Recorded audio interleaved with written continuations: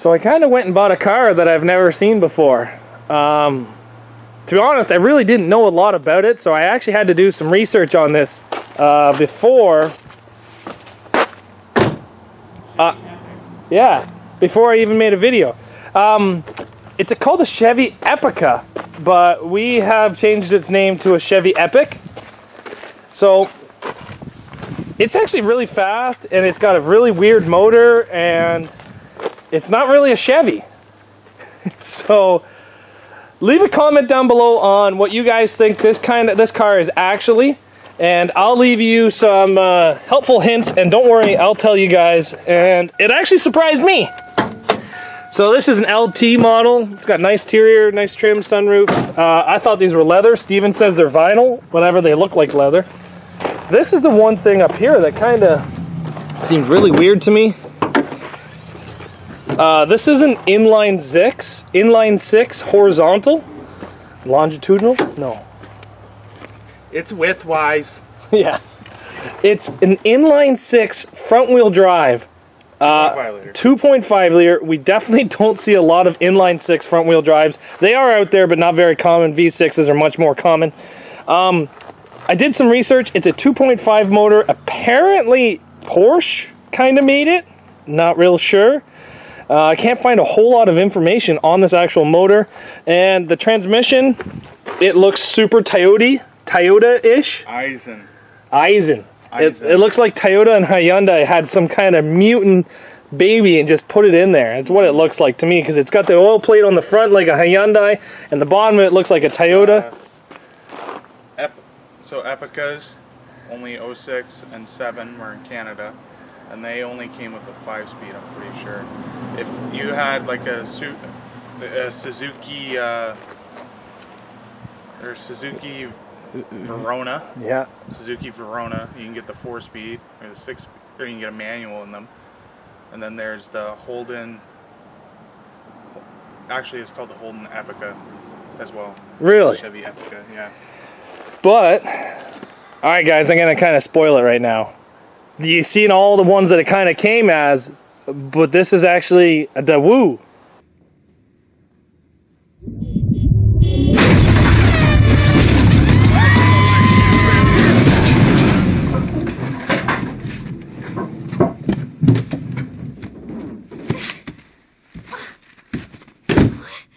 You just got killed by a Daewoo Lanos, motherfucker! How you like me now, huh? Gross. So, it's a Daewoo, and I really don't know what I'm going to do with it. I kind of thought about derbying it, but once I looked at the rear suspension, I was like, nope, I do not want to derby this. The rear suspension is like a nightmare of cross members and stupidness. The front doesn't have a full subframe. It kind of looks like a Toyota Corolla with the main bar that goes up the middle. 03 and newer. 03 and newer Toyota Corolla with the main bar, the big bottom rad support, but then it's got these weird bars on the side. I'll try to get up on the hoist. But what we're going to go do now is, Steven kind of blew up his road car, which is sitting there. So Steven needs a road car. So we're going to go see if this thing boogies. Yeah, see how nice it is to ride in. Yeah, if it shakes and falls apart and does 80 kilometers an hour. Very tall and fat, so we'll see. But seats move back far enough. Let's go take this thing for a test drive. Can you guys say 140 kilometers an hour? Oh, that's sissy numbers. Those are rookie numbers. Listen, I drive a Camry. 140 is extremely fast. I got mine up to like 170 once. Yeah, mine needed like 10K of road though. Yeah. Anyway, let's go take this thing for a test drive. Well, here we are, a lovely day in Mexico. We're driving around with our new car. She's so slow. It's not slow. This is fast compared to my Camry. Kilometers an hour. She's ripping, man. She's doing 110. That's super fast. But a little farther, a little farther. Oh, you're testing brakes. The brakes are mint. Yeah, it's all brand new brakes. But it's not a bad car. You can definitely feel a wheel bearing. There's your exit right here. Ow! Yeah, there's tires behind your seat, Steven. Don't jump it just yet. What do you mean? Look at the mogos going into here.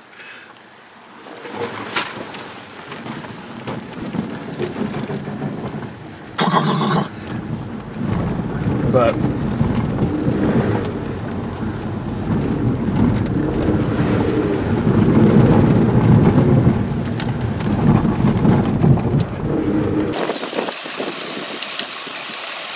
it's got power steering fluid. Okay, pass then. Yeah. It's a Daewoo, what do you expect? Definitely smells like it's burning a little bit of oil though. Did we check the oil? No. There was oil on the timing chain while it was running. Yeah, she's got oil. That's like me. Alright, do a little runabout stuffy. What? Do a little runabout stuffy. I'm gonna let my dog in the water. Make sure there's no snapping turtles today. Alright, go in.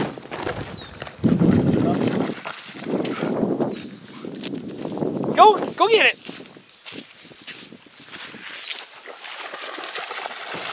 Good girl.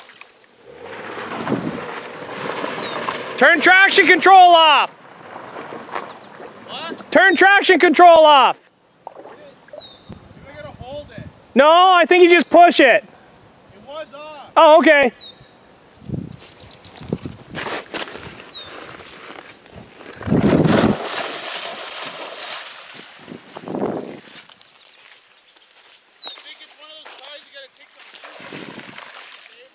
Ah, whatever.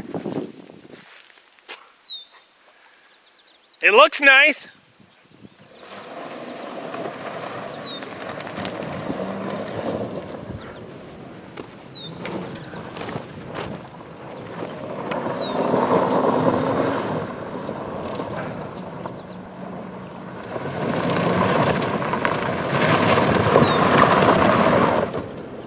Hey, YouTube. You stuck? What?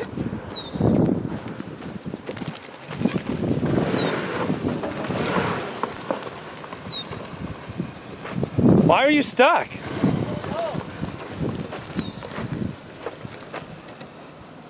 definitely burnt rubber. That was weird. Why were you stuck? Oh, hold on. That rock. Huh? No, look. Your foot just touched that rock. Huh. Your foot's like touching that rock. I see the rock. Is that a lighter?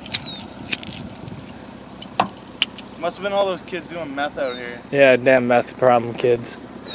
Had one heck of a meth problem there for a while. Whoo-wee! I'll do one more. Alright, one more. I'll film it.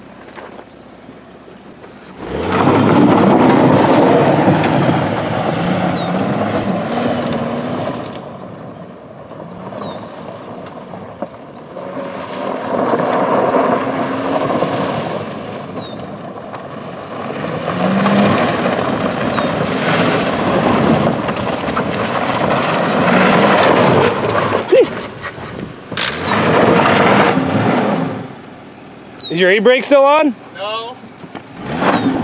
Back up.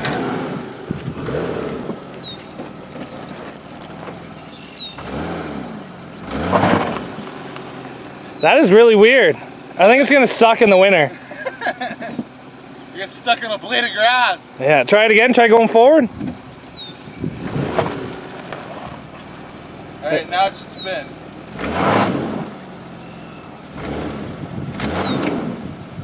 What the heck? Why is it?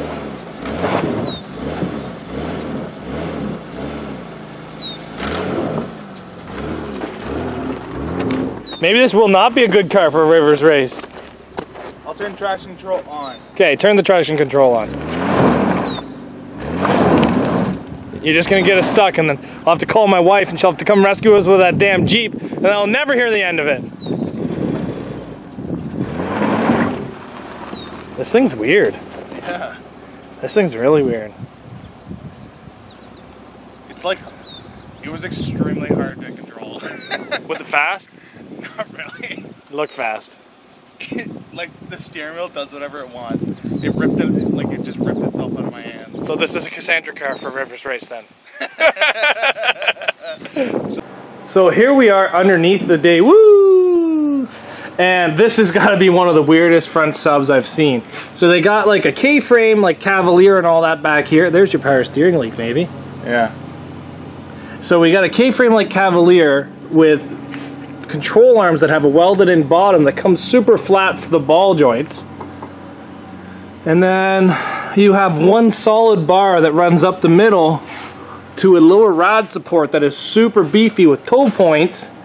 And then you have these big solid pieces of steel that come from here all the way back to the subframe here. So it is a kind of super weird kind of design-ish. It's crazy, to be honest.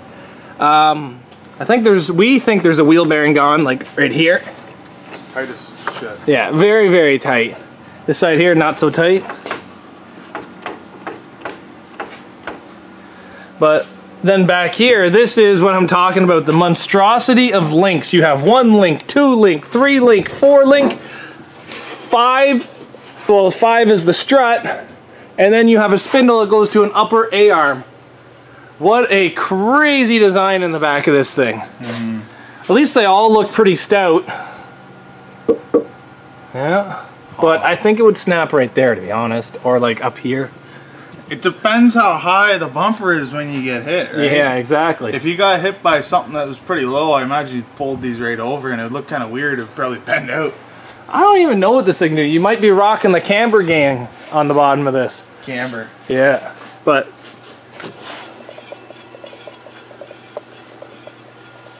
that doesn't sound bad. no, that one doesn't sound bad. I think that's the best one out of all 4. Oh, all the right front's alright. You can kind of hear like bearings clicking around in there. Here, I'll do it again. Watch your fingers against that damn caliper. Okay. Can you guys hear that on camera? I think you could.